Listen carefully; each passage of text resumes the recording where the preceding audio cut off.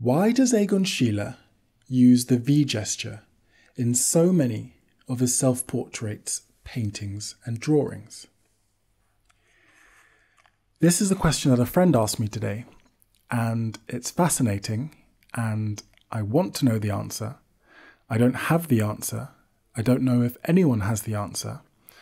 And so I thought you and I could perhaps try and explore it a little bit together. Hey Google, set the timer for 7 minutes. Okay, 7 minutes, and that's starting now.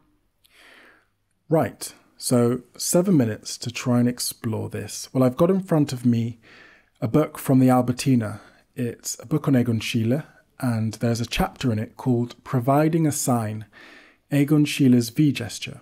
And I had a flick through this chapter this evening.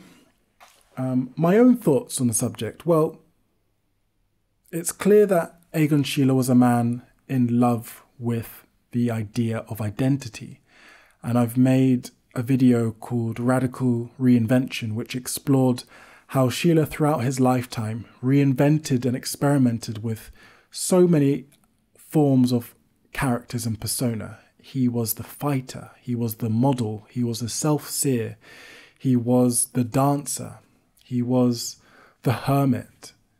You know, he was all of these things, and he used painting and drawing as ways of exploring and experimenting with how he could be and tap into all of these different things.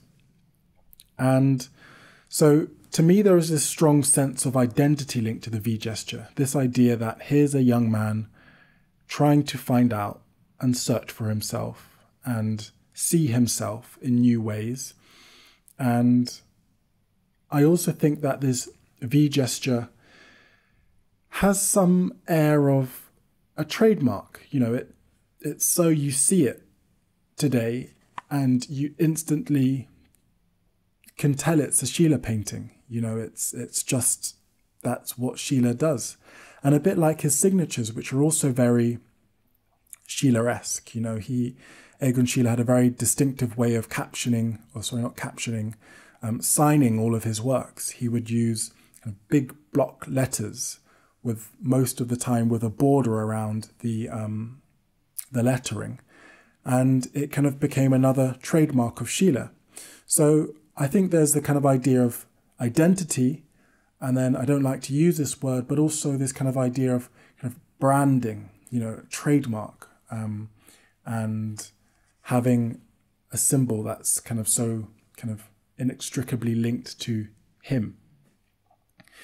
There are all sorts of theories, and this chapter from this book kind of go through a whole multitude of different possible reasons.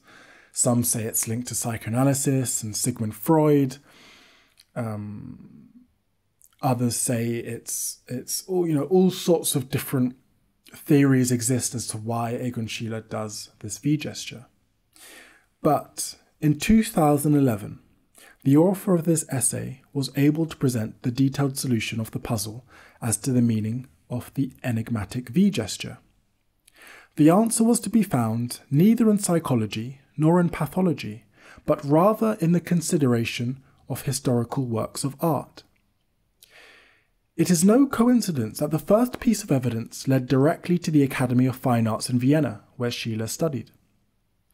An illustrated book on the Byzantine Kura Church in Constantinople, or Istanbul, published in 1908, so Egon Schiele was 18, and still extant in the Academy's library, includes a reproduction of a large Pantocrator mosaic, which the author praises as the best what the Kariyi Chijami can exhibit in mosaics.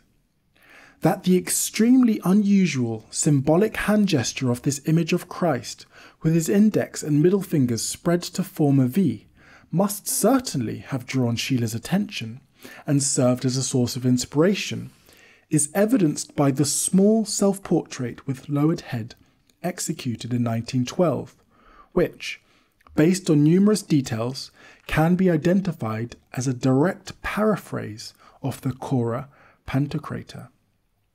In addition to this, The fact that Schiele obviously orientated himself towards the mosaic of the Madonna, located directly across from that of the Panto crater, for his pictures of pregnant mothers with children visible in their wombs, an exceptionally unusual motif, is further evidenced of the artist's preoccupation with the art embellishing the Cora church.